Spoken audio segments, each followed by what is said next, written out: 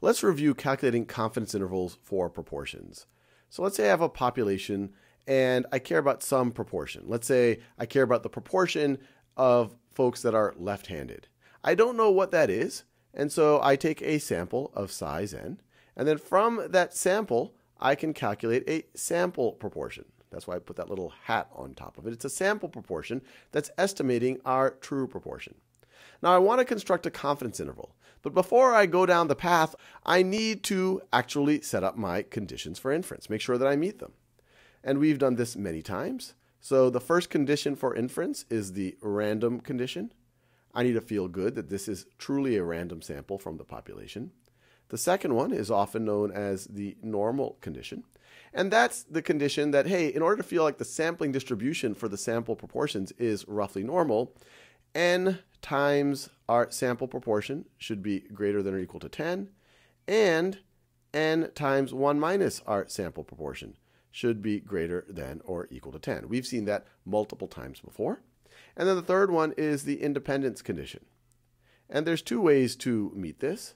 Either the individual observations in our sample should be done with replacement, or if it's not done with replacement, we can feel pretty confident about this if our sample size is no more than 10% of the size of the entire population.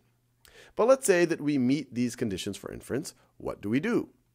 Well, we set up a confidence level for our confidence interval that we're about to construct. And let's say we said it was a 95% confidence level. That would mean that 95% of the time that we went through this exercise, the confidence interval that we get would actually overlap with the true population proportion. And 95% is actually a fairly typical one. But from that confidence level, you can calculate a critical value. And the way that you do that, you just look up in a z-table. And once again, all of this is review. You would say, hey, how many standard deviations above and below the mean of a normal distribution would you need to go in order to get, say, 95%, that confidence level of the distribution? And now we're ready to calculate the confidence interval. Confidence interval. It is going to be equal to our sample proportion plus or minus our critical value, times the standard deviation of the sampling distribution of the sample proportion. Now, there is a way to calculate this exactly if we knew what p is. If we knew what p is, this would be the square root of p times 1 minus p over n. But if we knew what p is, then we wouldn't even have to do this business of constructing confidence intervals.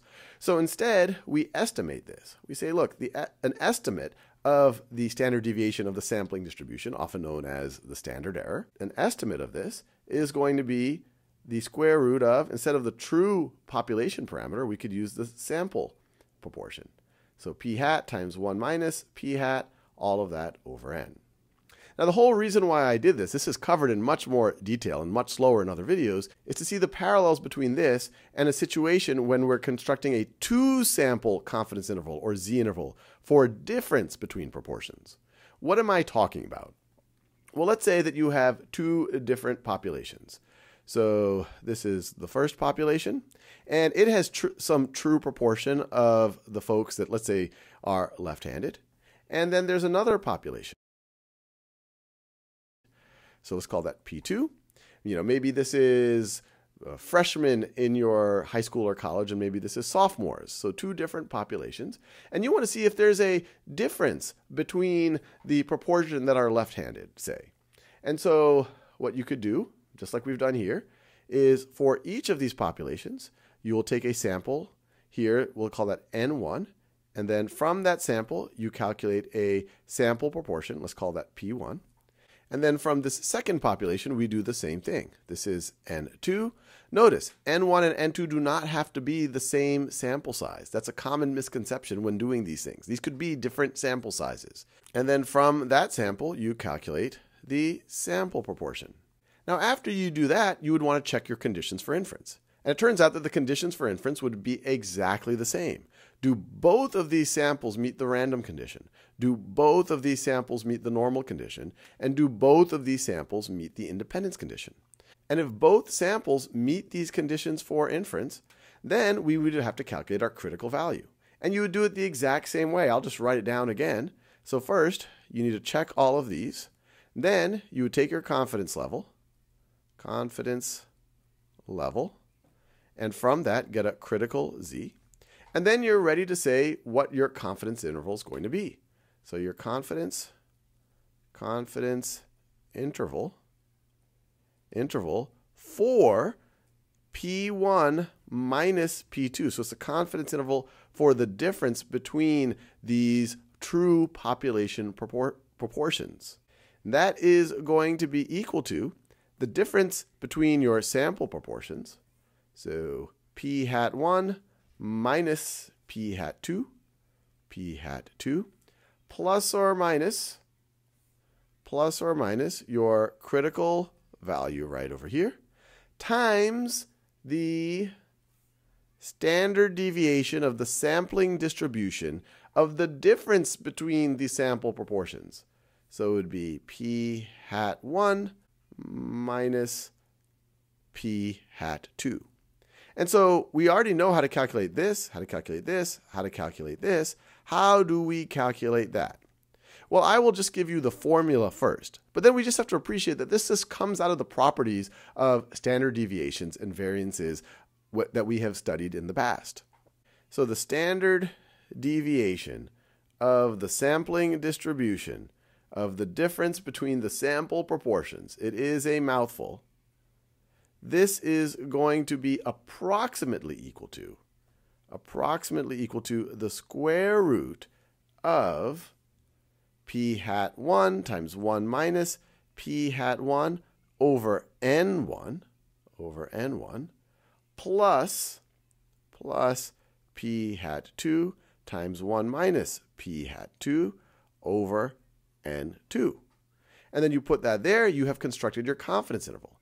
And once again, how would you interpret that? Well, let's say your confidence level is 90%. And from that, you're able to construct this confidence interval. That would mean that 90% of the time that you go through this exercise, your confidence interval would overlap with the true difference between these population parameters, the true difference between these population proportions. Now, where did this thing come from? Well, you might notice some similarities here. This part over here is an estimate, or it's approximately equal to the variance of the sampling distribution of the sample proportion for our first population. And then this right over here, once again, is approximately going to be equal to the variance of the sampling distribution for the sample proportions for this population, for P2. How did I know that? Well, look, if this is approximately the standard deviation, you square that, you approximately get the variance. And so the big takeaway is that the variance for the sampling distribution of the difference is just the sum of the variances of each of those sampling distributions. That's a lot of big mouthful. I know it can get confusing, but hopefully that makes sense. And that's where this formula comes from. And so it's really not that much more to remember.